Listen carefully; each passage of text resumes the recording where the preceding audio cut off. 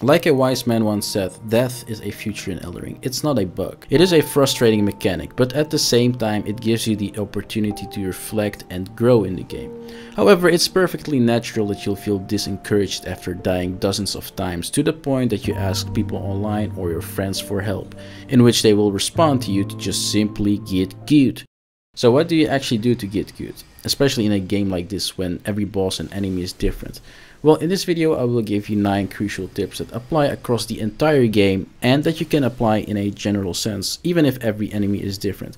And that will help you out with winning more fights and will make dying an afterthought for you.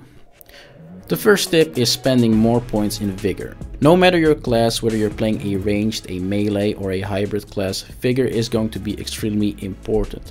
Start spending more points in Vigor early, and especially in the moment when you feel like you're losing more fights than winning fights. Vigor is going to help out substantially for the simple reason that you have a bigger health pool, and thus, if you make mistakes, you will be able to take more hits before you die. And trust me, even one extra point in Vigor can be detrimental for you losing or winning the fight. 100% get more Vigor. It's one of the biggest and easiest tips to implement.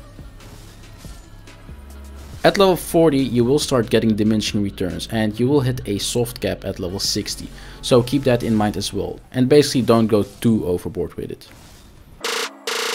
The second tip is to not panic roll. Panic roll is a mistake that can be deadly for you in many scenarios. Panic rolling, like the name implies, means that you roll out of panic and not necessarily as a response to an incoming attack.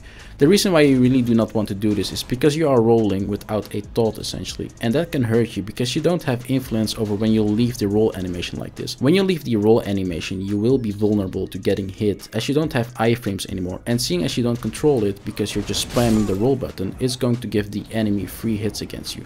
That will in a lot of scenarios just make you lose the fight.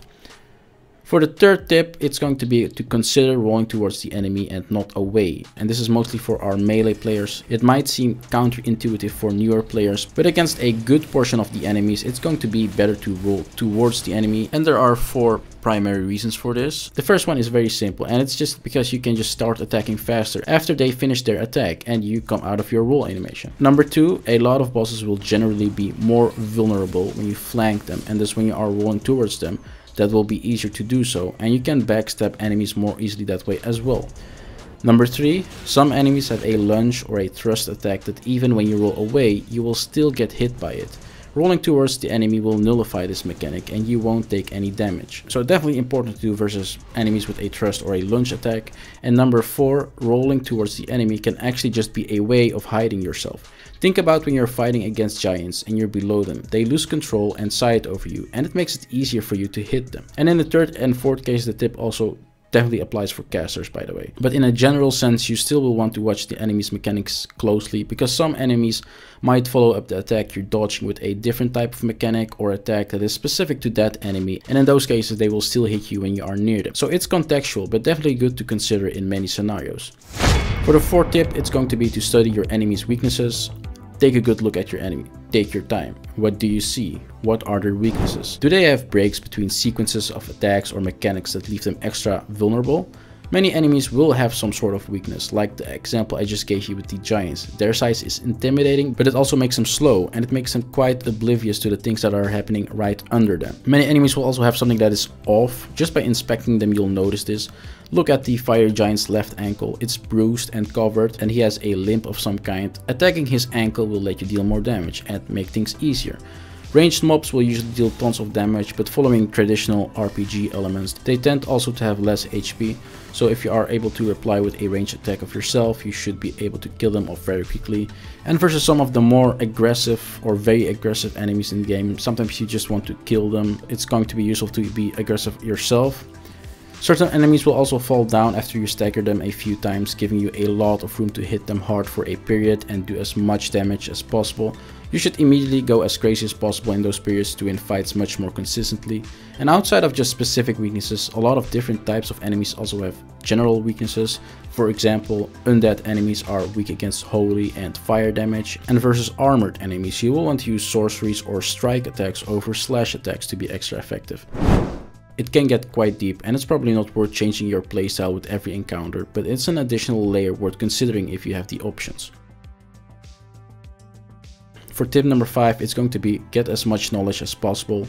Honestly, dying on purpose isn't even a bad idea sometimes. Versus some of the more intricate bosses, you'll want to have a good overview of all their mechanics before you start fighting. That way you'll know exactly what to expect at any time and get to know how intimidating your opponent really is. There is always going to be a limit to the number of attacks and mechanics that a certain boss will have, and gaining as much knowledge about this will make the fight a lot easier for yourself. And like the saying goes, knowledge is power, and with more knowledge about your enemy's rotation of attacks, you'll get to know how and when to strike your opponents and defeat them accordingly. Tip number 6 is going to be not being locked on. Not being locked on can be very useful, whether you are a melee player or a caster. You lock and unlock your camera when you press R3 on controller. So if you're locked, then your character is completely focused on the movements of the enemy that you're fighting. And when you press R3 to unlock your camera, then you essentially get more freedom in how you move, as you're not fixed to a certain axis. And with this new freedom, you have more oversight of what's happening around you. So it's easier to dodge, but you're also now much less likely to get hit by something that you otherwise would have not seen. I have to say though, as a caster, being locked can be very useful, especially versus those very aggressive or small mobile enemies, because you will automatically cast your spell to the new location when you're locked, instead of having to manually aim it and move the cast from the position it had a second ago to the new position of the enemy. So assess the situation, and depending on what you're playing as and versus whom, consider locking or unlocking your camera. The next 2 tips are related to when you are using your horse, because a decent amount of combat is also when you're mounted. Tip number 7 is about changing your weapons when you're mounted. So when you're mounted, and this is probably mostly relevant for casters who have their staff in their main hand and you want to attack with your other weapon to actually do more damage, then this is easily done. You can switch over to your other weapon using LB plus Y.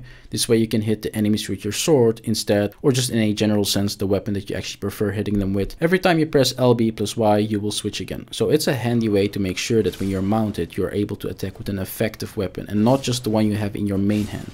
And for tip number 8, it's going to be the iframes you get when you get off torrent. Torrent is your horse, and when you're mounted, you obviously can't use your roll to dodge attacks, and sometimes just sprinting away from an attack won't cut it. Think of those AoE attacks that are just too big to run away from. This tip is an incredibly useful thing to consider, as it can 100% make you live or die in a fight, and I think a lot of people don't know about it. When you press L3 when you're mounted, you will dismount, and in the period that your character is busy dismounting, you are invulnerable to damage. This period of being invulnerable is what I called before iframes. With that information in mind, you now have a way to make sure that when you're mounted, you can always prevent incoming damage, either by using your horse to just jump or sprint out of the way, but also if the hitbox of the incoming attack is just simply too big, to use this dismount trick. For tip number 9, it's going to be to get stronger. If all of the previous tips do not help you out too much, or they all just suck, then definitely go explore more. Get more runes, loot, do quests, and get rewards, get sacred tears and golden seeds to help you out with your potions, get better gear and loot, get more levels and come back, and simply as a result of doing something as natural as exploring, you will level up. And boss fights will automatically become easier as well, and it will also make you good in the sense that your character just simply has become stronger. You are now better than before. With this set of tips, you now have a solid foundation to tackle any enemy in the game. Honestly, every boss and enemy is going to be different anyway, so there's no real formula that's going to make you instantly win versus every enemy in the game. And a lot of it is also just experience and time that you will just get gradually. But I do think that following these tips will make you have an easier time winning fights. And yeah, that was it for this video. I hope you enjoyed and that you learned something useful. Give it a like if you did, that would help out a lot. Subscribe and leave your thoughts in the comments.